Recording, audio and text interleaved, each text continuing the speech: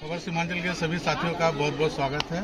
इस वक्त हमारे साथ चुमाना बाबा हैं, मतलब नासे आलम साहब हैं। हम लोग बचपन के साथी भी हैं, मामू भगिना भी हैं, सब कुछ है, लंगोटिया भी हैं। आज इन्होंने एक भोज में बिल्कुल रेस्टर और ये जो झोला है ना, इनको दिन भर संभाला है।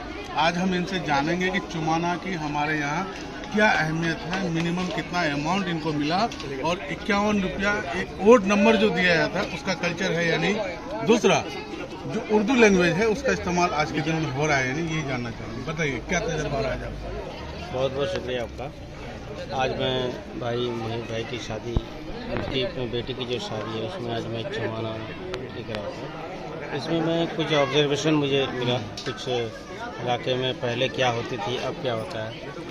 तो ऑब्जर्वेशन मेरा पहला ये है कि अब जो पहले जो चुमाना, जिसको हम नजराना भी कह सकते हैं, ये कि नजराना भी है कि भाई एक सोसाइटी में शादी हो रही है तो एक बतौर हेल्प भी कह सकते हैं, ताकि एक आदमी पर बर्डन न आ जाए, तो एक कंट्रीब्यूशन है। दूसरा ऑब्जर्वेशन ये है ज़ुबान का, हमारा मादरी ज़ुबान जो उर्दू है, उर्दू अब वो ख़त्म होता जा रहा है। जो हम सबों को आगे बढ़ने की कोशिश करनी चाहिए, बच्चों को उर्दू पढ़ानी चाहिए।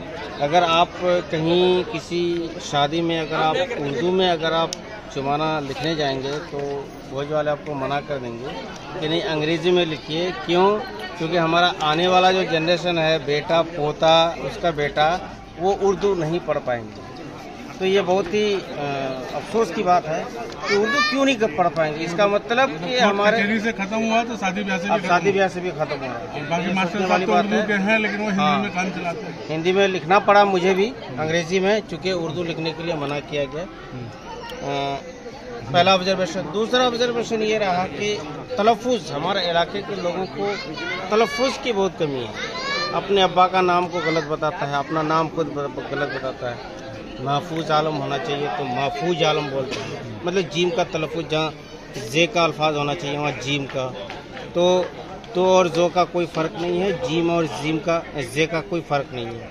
तो तलफ़ुज़ की बहुत ही एक हमारे यहाँ शगुन भी मनाया जाता था 51 रुपया, 1 टका ज़्यादा 1 टका कम, वो खत्म है या जिंदा? हाँ, मेरा माइनर ऑब्जर्वेशन वो भी है। अब फुल्ली डिजिट में 500, 1000, 1200 से लिखते हैं। 551 रुपये की शगुन था जो अब नहीं दिया जा रहा है। बहुत ही रेयर कुछ है, 6-7 होंगे मेरे ख्याल से, मतलब सैकड़ों में 6-7। हाँ तो ऐसा है। तो ये लास्ट में जो 1 रुपया जो शगुन मानते थे वो अब देखने को नहीं मिल रहा है, इलाके में ये खत्म हो गया। अच्छा, ऑनलाइन जो लोग हैं वो चर्चा करते हैं कि चुमाना के बारे में। हाँ। आप एक खुद नए जमाने के आदमी हैं और आज इस जिम्मेदारी को संभालें, हालांकि आपको ये डर भी रहा होगा कि कहीं आपका फोटो क्लिक न कर लेते। कैसा रहा ये चुमाना कल्चर जो है, इसके बारे में क्या कहेंगे? ये चुमाना कल्चर ये आप 2 तरीके से ले सकते हैं। ये आप 2 तरीके से ले सकते हैं। एक तो आप सामाजिक कुरीति भी कर सकते हैं, बुराई है।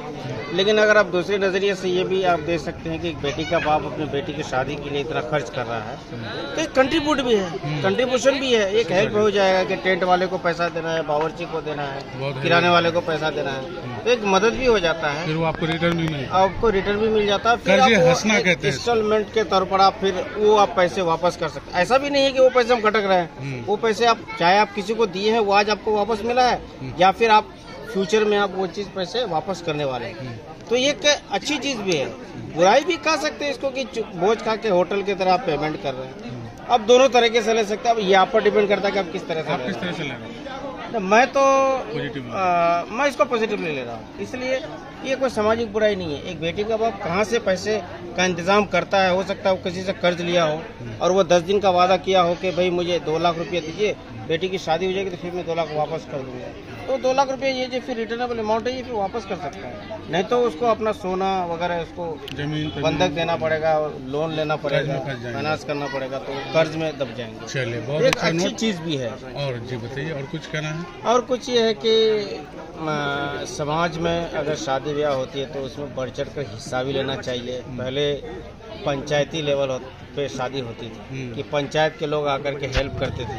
अब वो कल्चर खत्म, 3-4 आंगन मिलकर के, अब वो कल्चर देखने को नहीं मिल रहा है, क्योंकि अब सारा रेडीमेड शादी, टेंट पैसा दीजिए, टेंट लग गया, सब कुछ लग गया, गोश्त वाला गोश्त काट के चला गया। तो बहुत सारी चीज़ जो हम लोग बचपन से देखते आ रहे थे वो चीज़ अब ख़त्म भी हो रहा है और वो चीज़ हम लोग मिस भी करते हैं। लेकिन अब ज़माने के एतबार से अगर देखा जाए तो ये चीज़ भी ज़रूरी है, क्योंकि लोगों के पास अब वक्त की कमी है, लोग अपने अपने रोजी रोजगार में लगे हुए हैं, आबादी भी कम है, लोग अपने अपने सभी लोग कोई प्रदेश में है, कोई स्कूल के टीचर हैं तो कोई और है, तो लोगों को टाइम भी नहीं है कि इतना शादी में टाइम दे पाए। तो देखिए हर चीज़ एक ही सिक्के के दो पहलू हैं, अच्छाई बुराई दोनों चीज़ आपको देखने को मिलेंगी। जो समाज एक्सेप्ट कर रहा है उसको एक्सेप्ट हाँ करना पड़ेगा। चले चंदा बाबा की जय हो। शुक्रिया, थैंक यू।